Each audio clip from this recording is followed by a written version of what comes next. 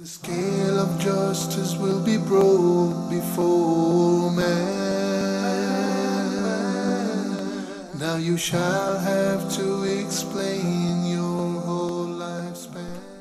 Assalamu alaikum wa rahmatullahi wa barakatuh, and welcome back again, brothers and sisters in Islam. We are still trying to experience and live the conditions of the people in the earth, where the gathering, the greatest assembly ever, will take place.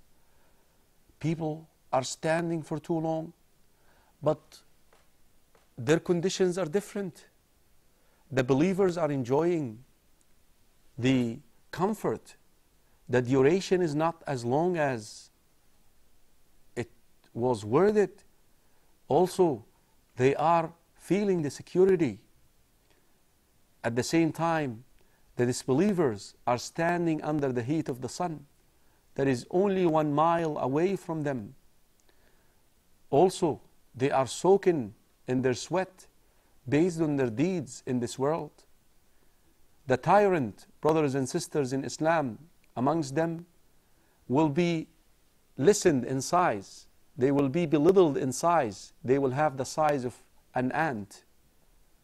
And by all of a sudden, Allah subhanahu wa ta'ala will command for the hellfire to be brought into the place of gathering. وَجِيءَ يَوْمَئِذٍ بِجَهَنَّمٍ.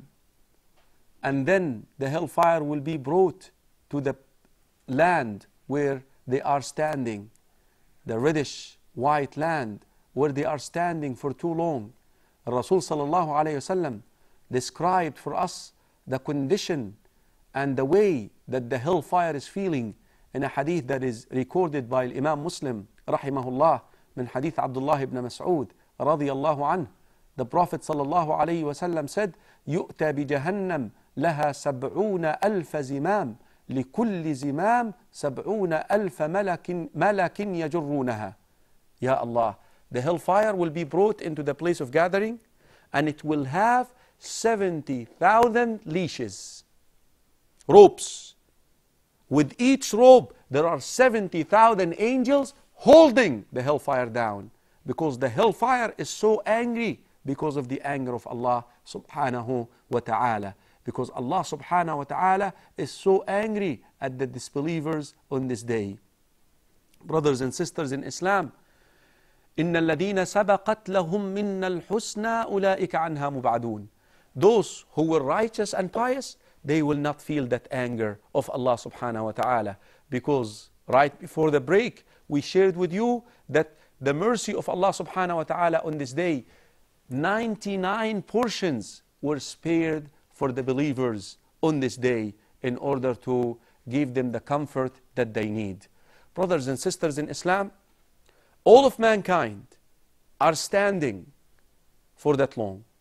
Again, the conditions of the believers is different to the conditions of the disobedient of the Muslims, to the condition of the kafirs, of those who disbelieved in Allah, even those who did righteous deeds, who did good deeds.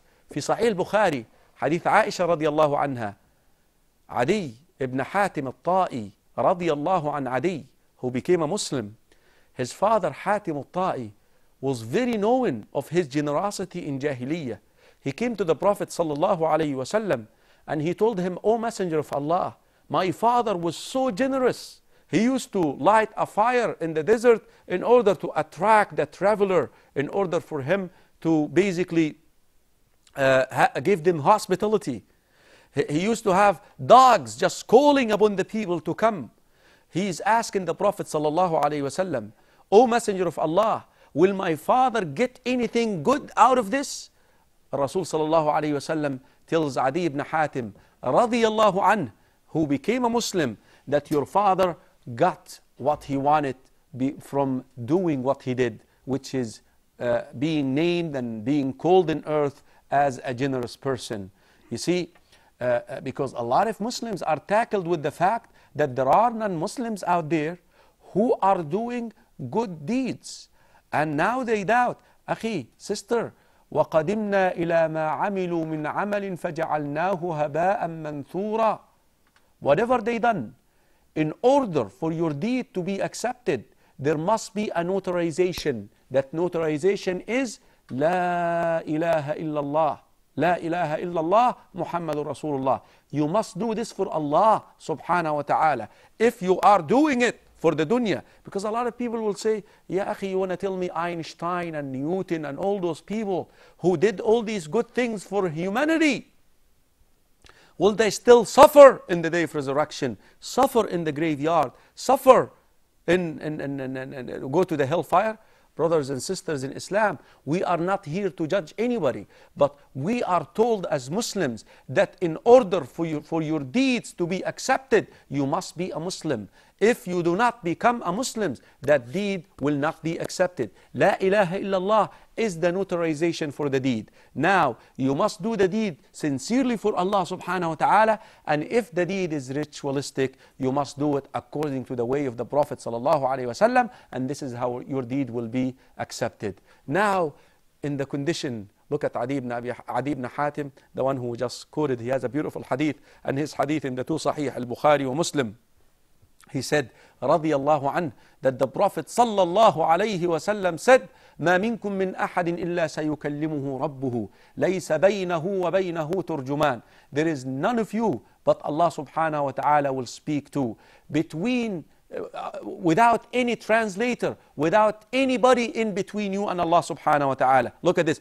فَيَنْظُرُ أَيْمَنَ مِنْهِ فَلَا يَرَى إِلَّا مَا قَدَّمَ. He will look to his right and he will only see the deeds that he did in this world, the result of these deeds. وَيَنْظُرُ أَشْأَمَ مِنْهِ. And he will look to his left and he will only see the deeds that he did. And then look at this. ثُمَّ يَنْظُرُ بَيْنَ يَدَيْهِ. And then he will look in front of you. فَلَا يَرَى إِلَّا النَّارِ. And he will only see the hellfire that was brought to the place of gathering. فَاتَّقُوا النَّارَ وَلَوْ بِشِقِّ تَمْرَةٍ. Fear the hellfire. Protect yourself from the hellfire, even with giving charity the size of half a date. Brothers and sisters in Islam, with this, mankind, the disobedient and the disbelievers have been suffering. They've been standing for too long, soaking in their sweat. It's so crowded. The sun is so hot. The hellfire right in front of them. There is no relief. The disbelievers, there is no relief. They decided to do something about it. You know what they did? Now they remembered that in earth, in this life, there were people called prophets and messengers who somehow talked to them about these things. Ya Allah. You see, right now, you go to them and you call them to Islam, they mock you. They call you this name and they make fun out of you and they label you. They label the messengers. They call them liars. They call them sorcerers. They call them magicians. Now the disbelievers and the disobedient will seek the messengers, will go to them in order for the messengers and the prophets to intercede before Allah subhanahu wa ta'ala. Once the messengers were calling them to Islam, were calling them to submit to Allah subhanahu wa ta'ala, were calling them to become slaves to Allah subhanahu wa ta'ala, they reacted like little gods walking in earth. Now they are recognizing the messengers. Ya Allah. They will go through each messenger asking them to intercede before Allah subhanahu wa ta'ala. Not for them to go to Jannah. No.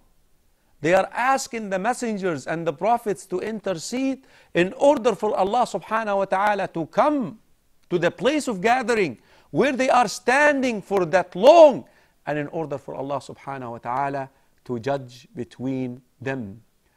And this hadith called Hadith al-Shafa'ah, a famous hadith in the Sunnah.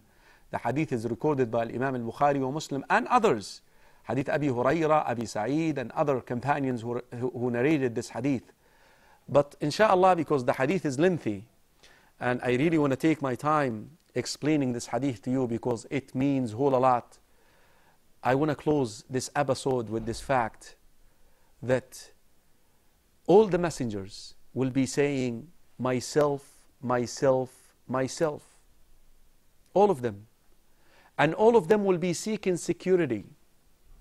They will be asking Allah subhanahu wa ta'ala to give them security. Allahumma sallim sallim. Allahumma sallim sallim. And they will become so concerned because of things that they did and Allah forgiven them. Allah has accepted the repentance. And they are so concerned because Allah subhanahu wa ta'ala is so angry on this day. He has never been angry like this before, and He will never be angry like this afterwards. And all of them will deliver the people to the next messenger until they reach the Prophet sallallahu alaihi wasallam. And there he will tell them, I am for it, I am for it. I am the one who will intercede for Allah subhanahu wa ta'ala, before Allah subhanahu wa ta'ala, for Him to come and judge between us. And that is where Imam Muslim rahimahullah compiled hadith Abi Hurairah radiyallahu anh. The Prophet sallallahu alayhi wasallam said, I am the first one who will rise from earth. أول من تنشق, the earth will split and I will come out. And I am the first one who will intercede before Allah subhanahu wa ta'ala. وأنا أول شفيع وأول مشفع. And the first one whose intercession will be accepted. You know why I'm saying this? Because you remember the people who are making cartoons out of the Prophet sallallahu alaihi wasallam? These magazines and newspaper, they are making fun, they are mocking Muhammad sallallahu alaihi wasallam. Those are the same people who will be begging him to intercede. Cartoon makers, you will beg Muhammad sallallahu alaihi wasallam in the day of resurrection to intercede, to relieve you from your agony and from the sweating and from the pain that you're going through. You better heed the call and say La ilaha illallah Muhammadur Rasulullah. Till the next episode with Hadith al-Shafa'ah, which will lead to Allah subhanahu wa ta'ala descending in a way that fits Him, and a reckoning will begin. Till the next episode of The Inevitable Journey, Assalamu alaikum wa rahmatullahi wa barakatuh. The scale of justice will be brought before man. Now you shall have to explain your whole lifespan.